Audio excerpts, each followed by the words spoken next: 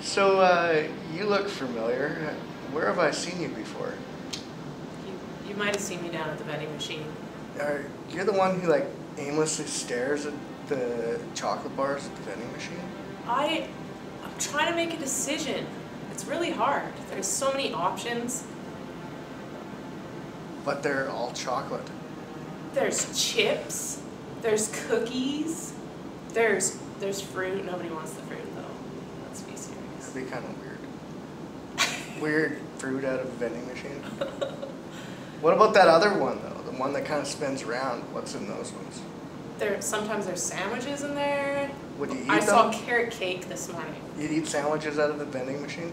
Yeah, maybe. I think they're the old sandwiches from the cafeteria, you know? You can get pizza pretzels. There's so many options. You can get coffee in there.